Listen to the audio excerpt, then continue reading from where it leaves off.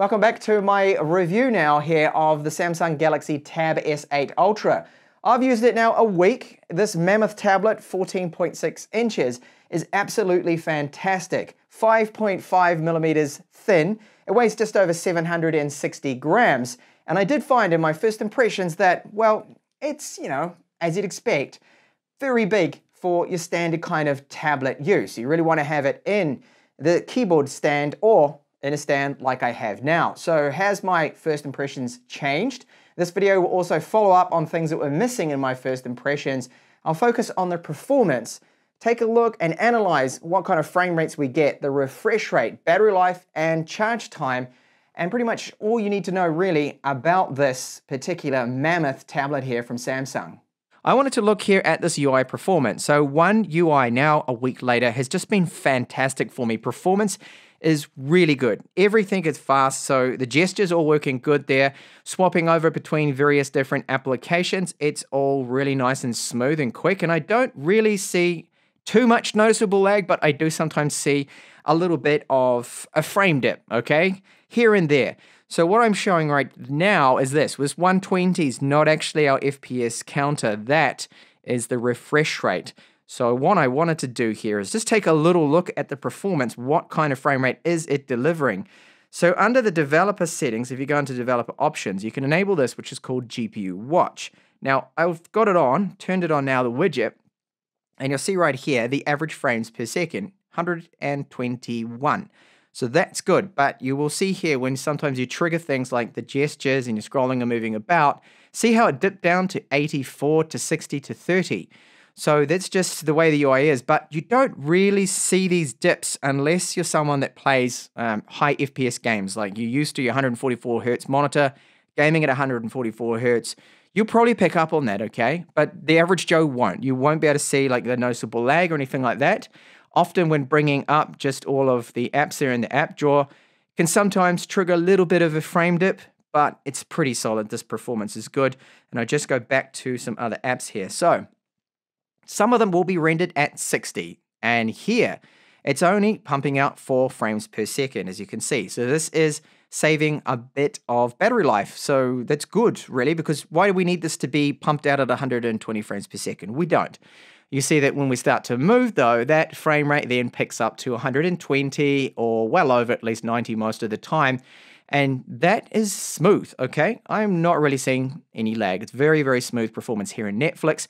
And it's going to be like this in a lot of content, that when it's static now, it won't take too long. That frame rate should actually drop down again, but it's keeping it 117 there, which is good. And that'll be throughout the UI. You're going to see this in Chrome. Other areas you can see right now that that's only 4 frames per second. That doesn't need to pump out much. And why is that? It's because this page hasn't loaded. Okay, there we go. But once you start to scroll, same thing, okay? So while it's not an adaptive refresh rate, it is adaptive rendering, you could say, okay? Which is a good thing. That's going to save on our battery life. On the subject of battery life, what am I able to get? So, screen on time, 7 hours and 48 minutes. This was at 120 Hertz. So if you run it at 60, you will get, I would say, about 10 hours of screen on time. Now you can see my use here that I was doing a little bit of, well, emulation there, PlayStation 2, a lot of Netflix, okay, watching some episodes mostly at night there, and this is why there was a few pauses. During the day, that's night time, so standby battery drain was very good. It only dropped a couple of percent, a lot better than what I've seen on previous One UI ROMs, but that's been One UI 2 and 3. And on Android 12, it seems to be reasonably good here, okay? A little bit of gaming, as you can see, and Antutu benchmark. Now, did I run it for 2 hours and 36 minutes? I didn't, but I had it in the background because it was measuring the charging times. That's what I'll get onto. So realistically, I do believe my brightness was set to approximately 200 nits, okay, which is reasonable for indoors. I believe that most people should be able to get between 7 and 9 hours, maybe even less. Of course, if you game, you're really only looking at about 4 hours, really, or less than that, actually, about 3.5. Charge time. So here we go. Now, this is not the official charger because I didn't get one in the box and I'm not going to buy one. So I used my 45-watt power delivery charger. No, in fact, it's 65 watts. And it took only 100 minutes to go from 9% to 100%, which is very good. It's almost an 11,000 milliamp hour battery, so I don't think that's too bad, especially for Samsung, that is, that the previous models did not charge very fast. Performance, so I just wanted to show this very quickly, okay, I won't drag this out, that it could perform better here. Samsung have basically underclocked this. They've not let it reach its full potential here, the Snapdragon 8 Gen 1, and I do know this because I'm testing phones that can reach 1,000,000 points and over or slightly under with Antutu. If you like your Antutu scores, you can see here at least that it could do better. It could definitely do a lot better, but Samsung decided to throttle it or power limit it. The internal storage, UFS 3.1, very, very quick here. Those sequential reads and writes are excellent, and the random reads and writes, which are the important ones, they are looking very good there. Not a problem with that. So I've already covered all this in my other video, but I just wanted to touch base that the performance out of it is super quick, very fast. One of the fastest Android tablets, if not the fastest. I have our FPS counter and resource monitor right there with the GPU and the CPU. We can see what kind of load it's under. And let's have a look now at a very demanding game, Genshin Impact. I won't bother about PUBG because that's not actually that demanding, but this title certainly is. Oh, my widget's floating around all over the place here. Now you can see this is where the refresh rate's no longer 120. It's gone now to 60 Hertz, which makes sense because this game doesn't run at 120 Hertz. It's 60 max. So we're looking around 45 down to even 32 frames per second here. Now, it's not because, I want to stress this, not because it's face down on the table. The only reason I'm playing it face down on the table, so I'm holding it like this, there's going to be my lights and reflections all over the place. That's why I'm not doing it. And if I was to play like that, the result will be exactly the same. I've already tested this in a previous video. So why is the performance here not performing as it could? I've got a phone at the moment that I'm reviewing that has the Snapdragon 8 Gen 1. It runs a solid 60 frames per second, even after 1 hour, even in the demanding areas, even with boss battles, everything. It's a super solid frame rate and performance, whereas what Samsung has decided to do, wow, down to 29 frames per second on the top settings here. What Samsung decided to do is play it safe, all right? They don't want it to get too hot, and when you look now with the thermal imaging camera, this is actually after gaming for 1 hour, gets up to about 36, 37 degrees Celsius on the back. So definitely, Samsung's playing it safe. They could push this chip so much harder, but they just chose not to. They want it to be cool. They don't want issues. They don't want to damage the batteries. They've got their reasons behind it. But I hope with the firmware update, they improve the gaming performance. Quick look at YouTube. So once the quality picks up here of my internet connection, or the buffer health, should I say, it will run it at 1080p, but that's all it seems to be for me. I don't know if it'll switch over to 1440, but it won't do 4K. That was a common question. YouTube playback, I've not seen any issues with it. It looks great on such a massive screen, just viewing one of my own videos here, so I don't get slammed by copyright from anyone else, okay? That's the only reason I'm doing that, not to blow my own trumpet here or anything. Getting out of that, it's still very good, and the scrolling performance, great, okay? No issues. But what I wanted to test now is those 4 AKG tuned speakers. They are excellent, very loud, but not only that, they're rich. And I'll give you a sample at 100% volume now.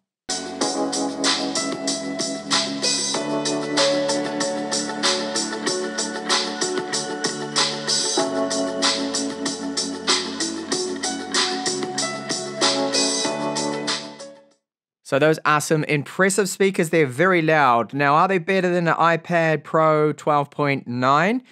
I don't have it on hand anymore. I sold mine, but I do believe they are. I think they are better. These are probably the best tablet speakers. They've done an excellent job with them and the bass you get out of them, but they don't distort either. I don't see anyone complaining about these speakers. No one's going to go and say, oh, they sound terrible, because they don't. They're fantastic. And our web camera, so this is one area that the Tab S8 Ultra certainly excels. I think it has the best webcams, hands down, that I have seen in a tablet. So two 2-megapixel cameras. This is the main one. We don't have any electronic image stabilization, so you can see it shakes around a little bit, but this is not going to be an issue because you'll probably be using this in the keyboard dock or in a stand, so you wouldn't really be holding it. So if I tap now, I can ultra wide, and you can see you can do this on the fly without actually breaking the video. So this quality, I think, is going to be excellent for Zoom calls, WhatsApp, Skype, things like that. So if I swap over back again to the main camera, you see that one's slightly better quality. What I really like about this as well is listen to the quality of these microphones. You can probably hear that rooster in the background crowing. Really, really good quality here. And I think this is definitely the best video quality you'll get out of front-facing cameras on a tablet. Just like the front cameras, you can shoot 4K video with the rear camera. It's 13 megapixels. We've got that ultra-wide too that you can swap over to, but not as you're recording because it only supports 1080p. But the main camera here, 13 megapixels with electronic image stabilization. The quality is reasonably good for a tablet, but not quite as good and as sharp and as detailed as those front-facing cameras. Now, photo samples, just a few snaps here, you can see that it does take a reasonably good photo, the Tab S8 Ultra. Now our screen, this is what it's all about, 14.6 inches, absolutely huge. So we'll just go into it a little bit here and my thoughts on the screen. Now, a lot of people got a bit triggered when I mentioned it doesn't have DC dimming, and for me that was not an issue, but it would be really nice to have. Why is it nice to have? Well, it's a form of controlling the brightness and it should stop any flicker, but it doesn't. It's got pulse width modulation. If you're very sensitive to pulse width modulation flicker on AMOLED screens, then at lower brightness levels, you could possibly see it. Now, I've done my best here to make the screen look and represent exactly what it's like, but you see this bit of effect going on. That's to do with the glass, okay? It should actually look a little bit better, but there's no banding now showing it all in my video here. Touch response, great, 120 Hertz. It's a fantastic screen.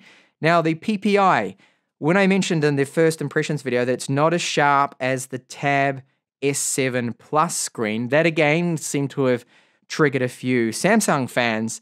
It's just a fact, okay? Because the pixel density on this model isn't as dense. They're not as densely packed the pixels as that other Tab S7 Plus, but it makes sense because it's a smaller tablet. This is larger.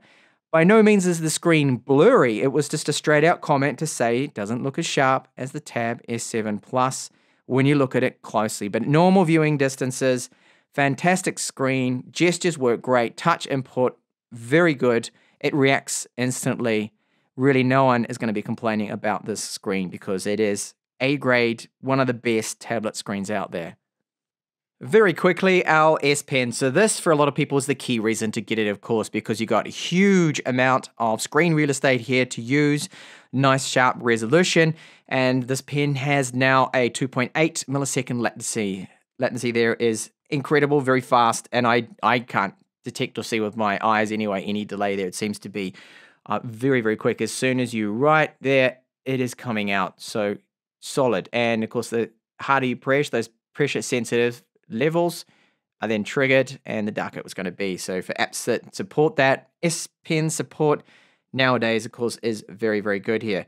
So you can enable a lot of apps that only the S Pen's going to work. So you don't have any problems then because it's palm rejection, total palm rejection. And you're able to jot down notes very, very quick. So for handwriting, it's great, okay? Really good experience here with the S Pen. Now, the fingerprint reader has something that I have been complaining about. It's been hit and miss. The weird thing is, it's starting to get better and better and better. It was the first day, it was terrible. The second day wasn't great. It must have some sort of, well, this is the only thing I can think of, some sort of algorithm that's actually learning here. So watch as I test this out. That's good. I don't know what's going on. It's getting better and better. It's starting to work better. Either that or the moisture levels in my skin for some reason now are working a lot better than what it was in the first few days. But this is strange. It really has improved.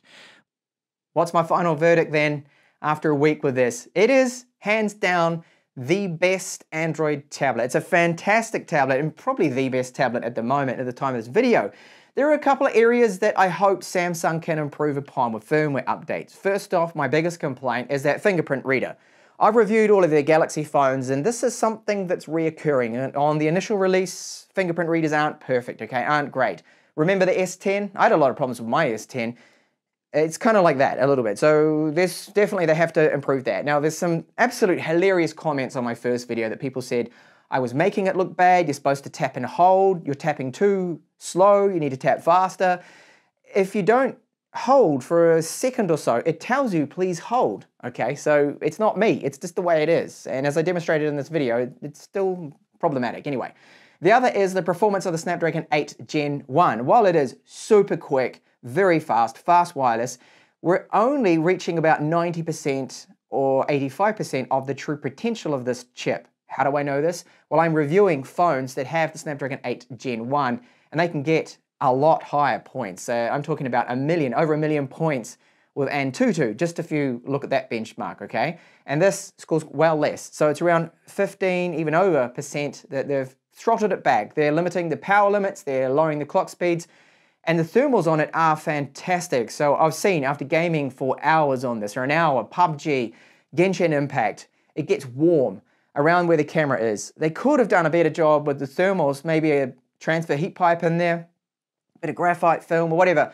a few tricks up their sleeve to make it a bit better to push the performance. So I hope a firmware update comes out that they allow it to get a little warmer to the touch. It's normally called the skin sensor, where it's warmer. If they just push that up to, instead of being around 35 degrees to throttle it, set it to 42 or something. We could push it a bit harder there. The screen, it is very, very good, okay? It's bright, it's AMOLED, it's 120 Hertz, and I've got zero complaints with it really, apart from it doesn't have DC dimming. So for some people ultra sensitive to pulse width modulation flicker, with the DC dimming, which is another form of using current, another form of manipulating the brightness control, it reduces that flicker. So it's a shame it's not there. Maybe it could be added with software. I don't know if that's possible.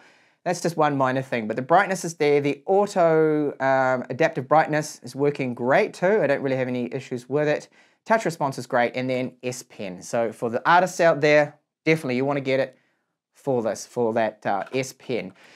The other things I can point out, wireless performance, amazing. Speakers, amazing. It really is quite good. And the build in general, very thin, very fragile. But let's get on to then the use of this. So this is why my first impressions was that it's a huge tablet, a little bit too big for me personally, is what I was getting at. For me, the sweet spot is about 12.4, okay? So the Tab S7 Plus or the S8 Plus for me is a better size, I think, okay? Because I use my tablets, me personally, my own use, everyone's different of course, as tablets. I like to hold them. And after about 10, 15 minutes, 20 minutes, it's like, it's a bit heavy. I've been watching a lot of Netflix on this, so I end up having to just let it support its own weight and hold it, which is fine, and it's, wow, you know, an amazing screen to be looking at their content. Gaming on it I would do with a controller, but if you've only got touch controls with a game like Genshin Impact, you're out of luck, and it is a bit uncomfortable with this tablet to then use it gaming like that. I don't find great. So that's why I said that it's too a bit of a niche product, like artists are just going crazy for this. Stylus, of course, that huge screen you can use, and the latency of the S Pen is absolutely brilliant. So I believe still that most people will use this as a laptop, an Android laptop. You keep it in the keyboard dock. It comes with the keyboard dock when you pre-order, or at least it does here in Europe, and you'll probably be having it stood up here in a stand, or you use the keyboard case stand cover. So it's really not so much a tablet, more a laptop that you can use for short bursts, short periods as a tablet there. So very niche product for me. Still, I'm going to say that nothing's changed. It's a little bit too big as a tablet, to use it as a tablet, that is. So thank you so much for watching my follow-up 1-week review. I may have more videos on this, so do subscribe for those. Probably when my keyboard gets here, I'll go over the experience of using it like a laptop then, focusing a little bit more on the desktop mode and day-to-day usage with such a monster of a tablet.